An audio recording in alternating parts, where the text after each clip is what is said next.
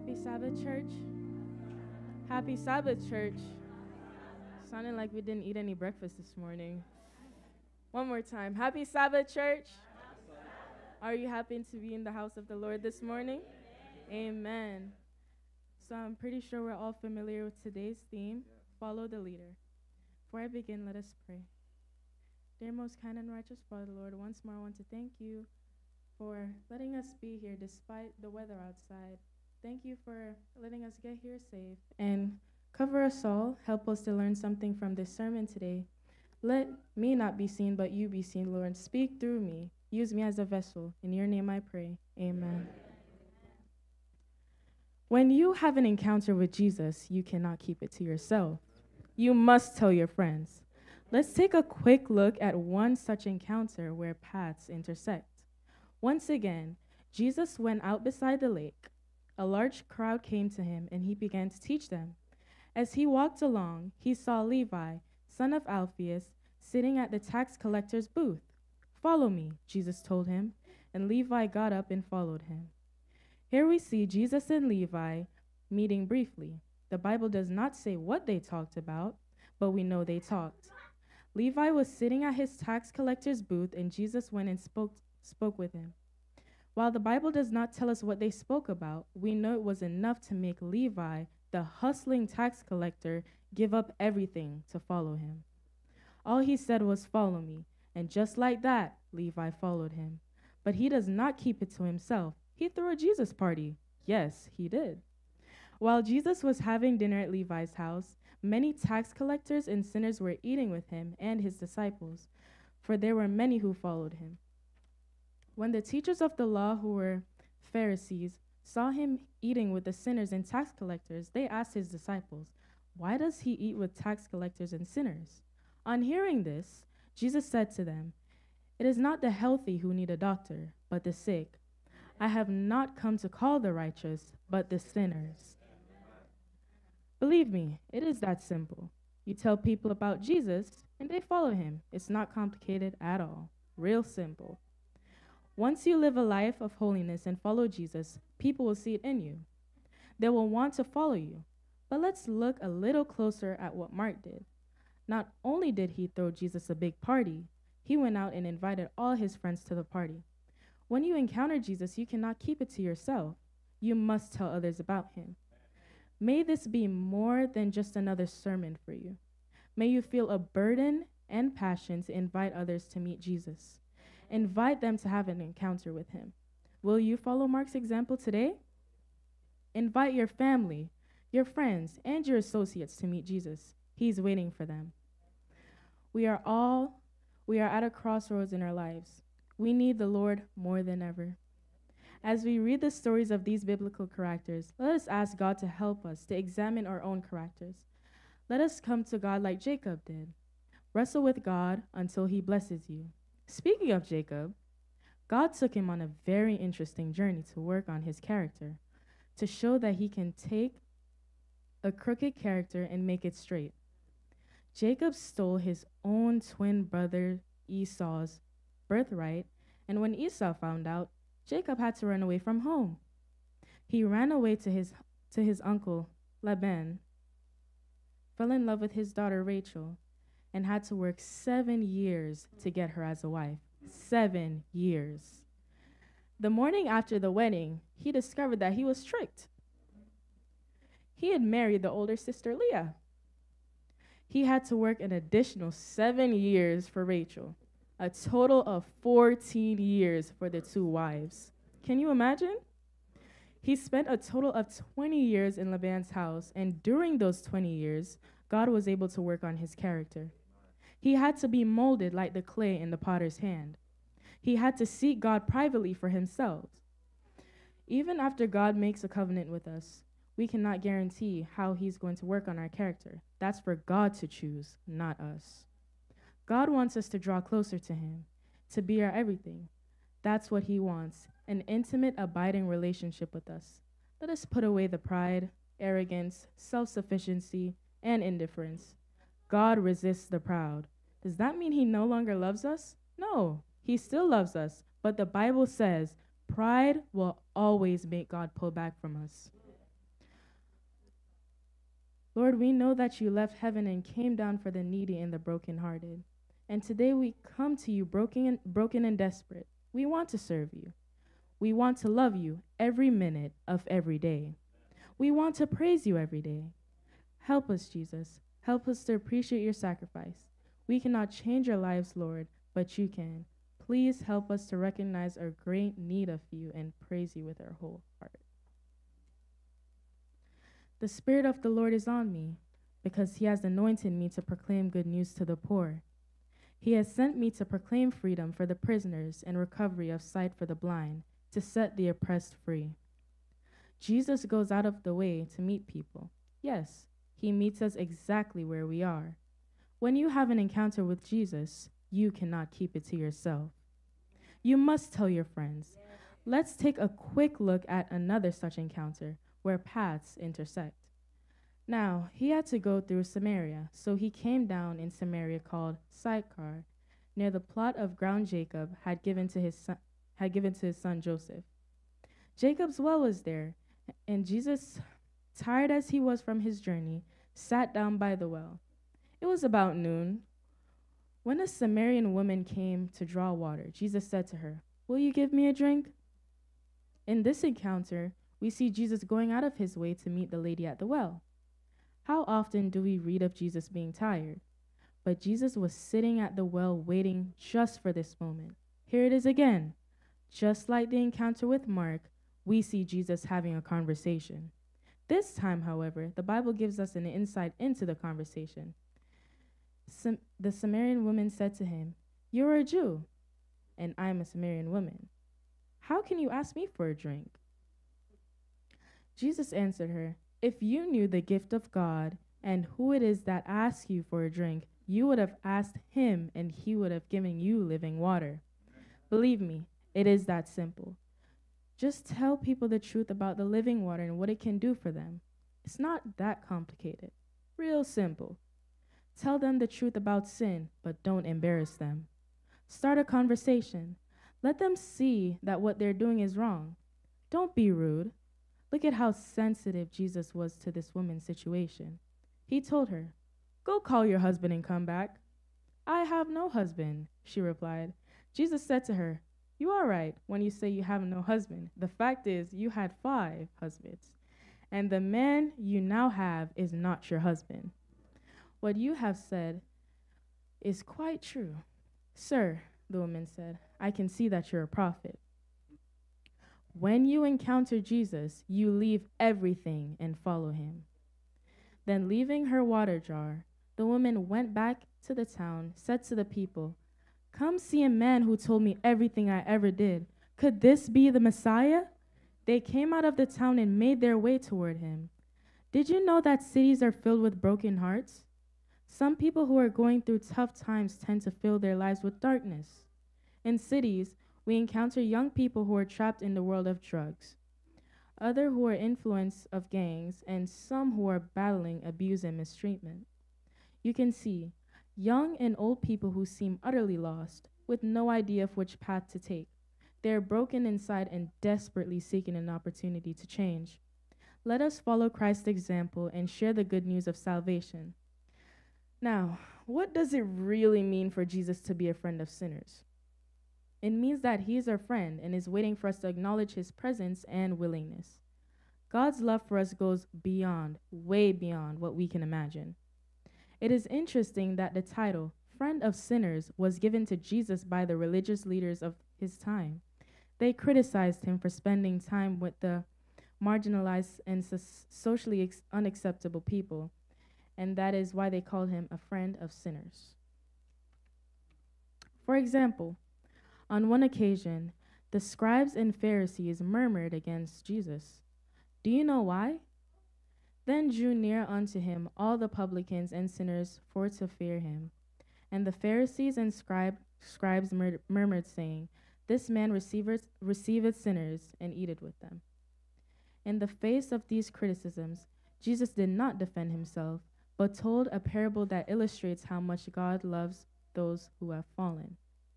Then he spoke this parable to them, saying, What man of you, having 100 sheep, if he loses one of them, does not leave the 99 in the wilderness and go after the one which is lost until he finds it? And when he has found it, he lays it on his shoulders, rejoicing. And when he comes home, he calls together his friends and neighbors, saying to them, Rejoice with me, for I have found my sheep which was lost. I say to you that likewise there will be more joy in heaven over one sinner who repents than over 99 persons who need no repentance.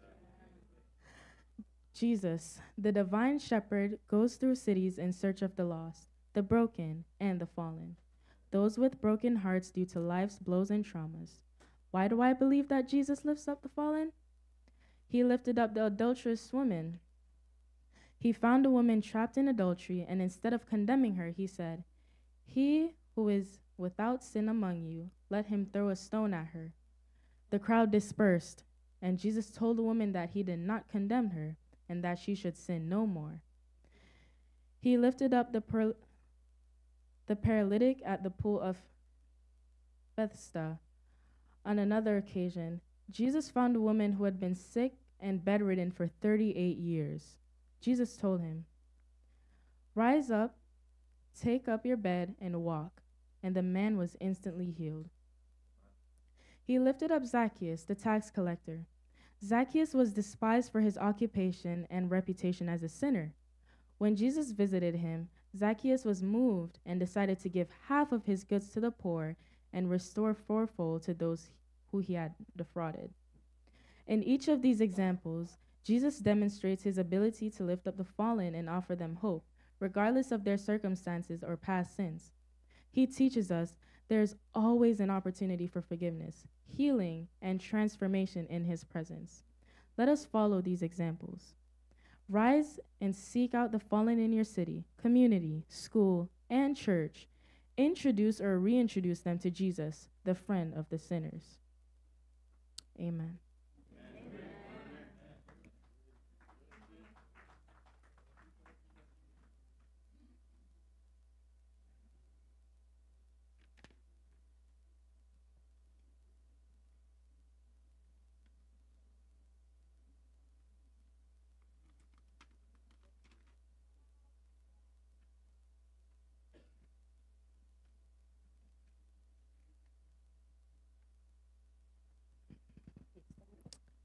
Please stand. Closing hymn would be 317. Leading me to Calvary.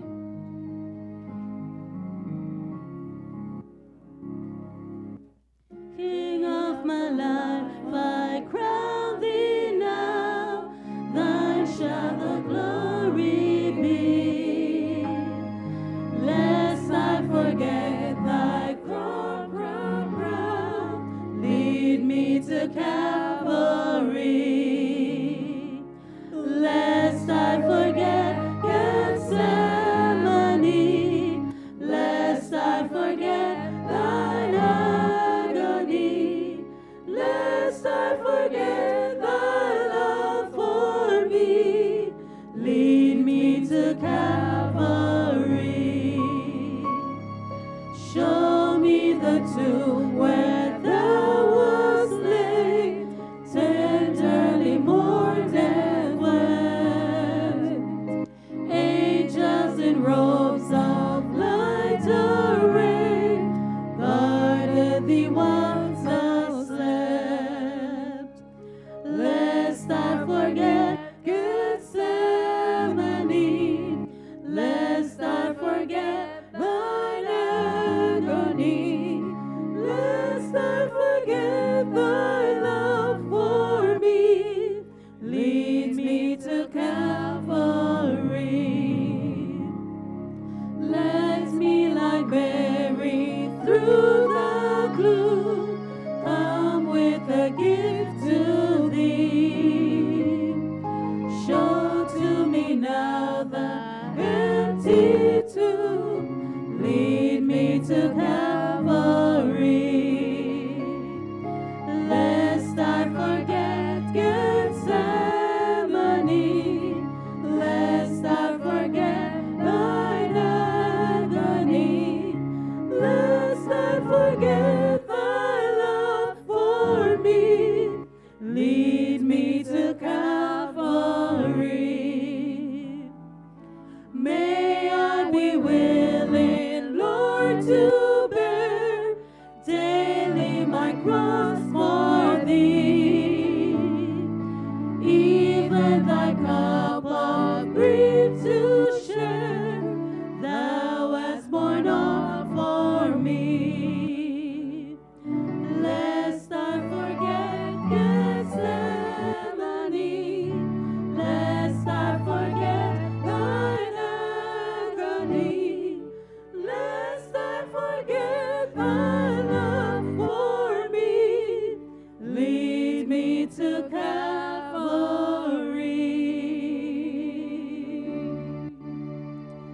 Before Brother Reader comes to pray, I'm going to ask one of our elders to pray for youth.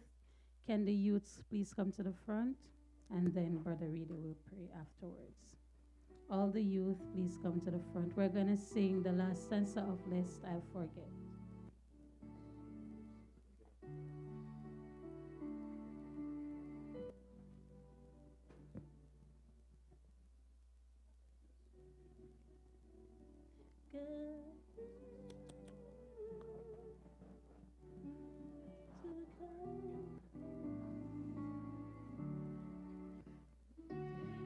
Be willing, Lord, to bear daily my cross for thee, even thy cup of grief to share. Thou hast borne all for me, lest I forget Gethsemane, lest I forget lest I forget thy love for me. Lead me to Calvary. All thoughts focus heavenward. O loving Heavenly Father, we give thanks, O God, to Thee and Thee alone. O Father, You have given us the youths, and they're young and strong, Lord, and when they're young, they need to be used for You. We give, O God, the leadership of the youth department today as she led out in a mighty way. O Lord, bless the young people in a very special way. O Father, let their focus be on Jesus continually. O God, lead them in the ways of righteousness. And may whatever they do, whatever they say, whatever they think, will be pleasing in Thy sight. O loving Lord, bless them in a mighty way now and continue to lead them. Let them have that love in their hearts for Jesus. And may the Holy Spirit, O God, abide in their hearts, we pray. Bless them in a mighty way. In Jesus' name, amen and amen.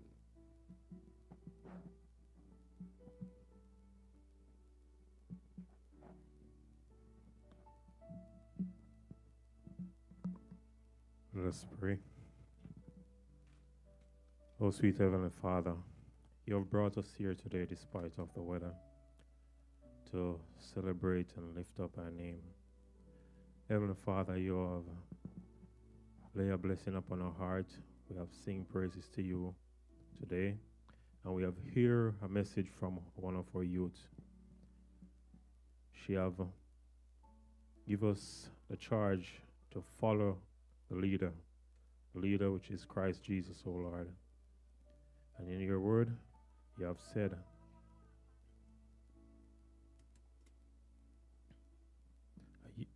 a youth shall lead them.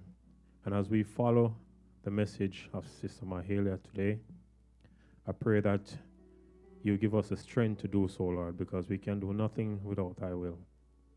Heavenly Father, as some of us may break, we pray that Your presence will remain with us, and we pray that Your presence will remain with the youths. You have said, remember Thy Creator in the days of Thy youth. And we give thanks that today these youths that are present here and that are present online have found it in their heart to remember You on this oh blessed day, O Lord. And we ask that You continue to keep their hearts and their minds set upon You. And for our holy youths, I pray that You do the same for us, O Lord. Bless and keep us, we pray. Through Your Son, Jesus Christ's name. Amen.